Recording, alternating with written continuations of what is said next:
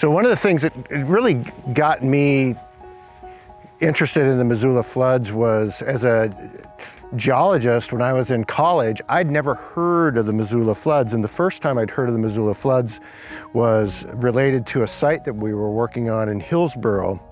And a geologist by the name of Russ Bunker, we were struggling with the hydrogeology and the stratigraphy, and you'll see a little bit of this associated with David's hand augering.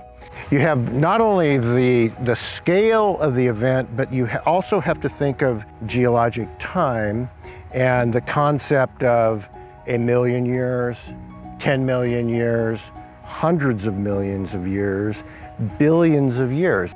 The Missoula flood is a very recent event. It occurred between a period of approximately 13,000 to 15,000 years before the present. It originated in Missoula, Montana at the end of the last major ice age. A lobe of ice came down and blocked the Clark Fork River, which drained the Missoula Basin. So a lake formed behind that ice dam that eventually reached a depth of approximately 2,500 feet and contained the volume of Lake Superior. This huge body of water, as the ice began to melt, created a disequilibrium with that ice dam. And the belief is, within the scientific community, for the mechanism of the Missoula floods is that there was the buoyancy of the height of the water caused the ice dam to suddenly float, which created this catastrophic breaking of the dam. The glacial Lake Missoula flooded down the Clark Fork River into eastern Washington, into the Columbia River Basin, and scoured across eastern Washington into the Columbia River Gorge, filled up the Portland Basin with water, and then subsequently drained out to the Pacific Ocean. And in understanding the phenomenon, you have to realize that the landscape was different at the end of the Pleistocene here, not only in across the state, but here in Ridgefield.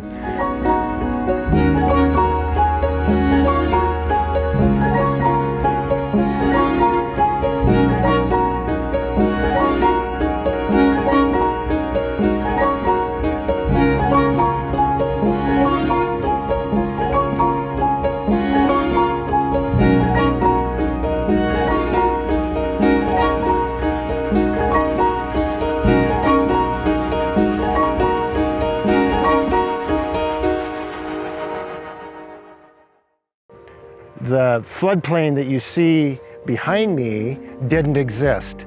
That was the base of the Columbia River was approximately 200 feet lower than it is today. And the canyon would have looked much more like the Columbia River Gorge does currently. So when that huge volume of water came scouring across eastern Washington, it was approximately, it exceeded the volume of all of the rivers of the world combined. It was traveling at a rate of approximately 60 to 80 miles an hour. It came through the Columbia River Gorge, and it was at an elevation of approximately 500 feet. So there would have been essentially an aerosol of water coming out of the opening of the Columbia River Gorge that would have likely shot almost entirely across the Portland Basin. It had these huge entrance velocities. It was carrying rocks that were the sizes of the building behind me, and it was also carrying pieces of ice, debris, mud. It stripped all of the soil off of its path in eastern Washington, which was primarily the Palouse Loam, and came into the Portland Basin. When it entered the Portland Basin, this huge current of water, it began to diffuse. And it diffused across the Portland Basin. Again, the Columbia River was 200 feet lower than it is today, so it would have been a formidable river. And as this huge new volume of water came into the basin, it encountered a constriction at Kalama. And this constriction is where the Columbia River began to encounter the Coast Range and bedrock formations. And so that kept the water from flowing out of the basin as quickly as it was entering it. As a result, there was a secondary lake formed. And this is something that I find fascinating because, again, when you're thinking about geologic time, you're thinking about millions of years. This was occurring within the period of weeks. It took Glacial Lake Missoula approximately a week to drain. Subsequently, the filling of the Portland Basin behind the Kalama constriction took about a week, and then that took about another week to drain after that. The height of the water above us at this location would have been approximately 300 feet deep, and it would have extended to almost Eugene, and the depth of water over Corvallis would have been approximately 200 feet deep.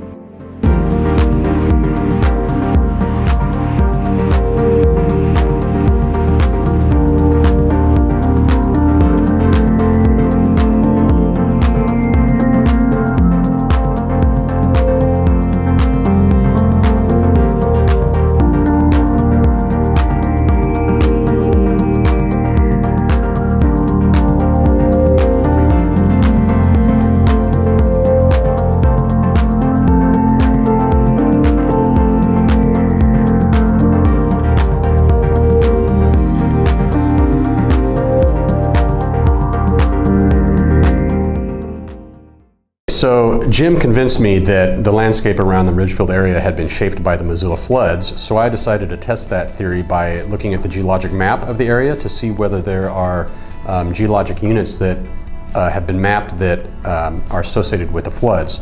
And what I noticed is areas of sediment, or what we call quaternary alluvium, that had been mapped in the upper headwaters of some drainages east of Ridgefield, which is unusual because the upper headwaters of drainages are typically erosional areas and not areas where sediments come to rest. So I suggested that we head out into the field and install some hand auger borings in one of these depressional areas where the alluvium had been mapped to see if those sediments resemble deposits that may have been deposited by the floods. So we headed out into the field to this depression and installed a hand auger boring to 16 feet. And we encountered alternating layers of clay, silt, and sand, which we immediately recognized as rhythmites. The term rhythmite is used by geologists to describe packages of sediment that are deposited in an obvious repeating fashion with periodicity to it. And in this case, the deposits were coarser grained at the bottom and finer grained at the top. So when you have a mixture of sediments and you stir them all up and allow them to settle out in a water column, the coarsest and heaviest grains will settle out first and the finer grain will settle out later, and so you end up with what geologists refer to as a fining upward sequence, or a package of sediment that is coarser at the bottom and finer at the top. And these fining upward rhythmite deposits are kind of the classic deposit associated with the Missoula floods.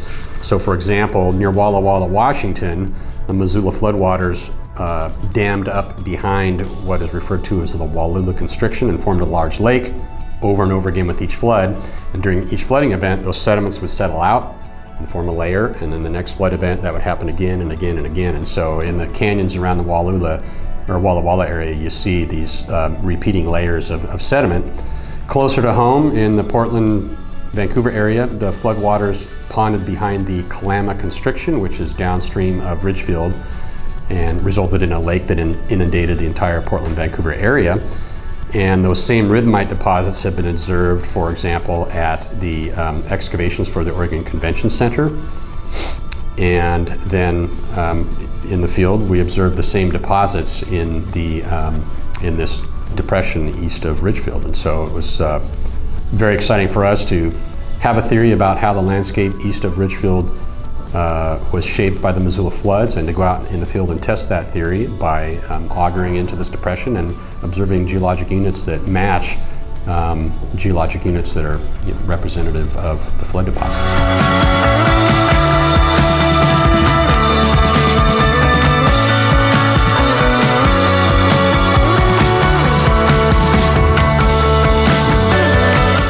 In order to understand the hydraulics, what I suggest that people do is anywhere you are on this landscape between Vancouver and Ridgefield, just imagine the height of the water at about the height of a utility pole or a tree, and then look at the topography around you and imagine what was happening at that moment.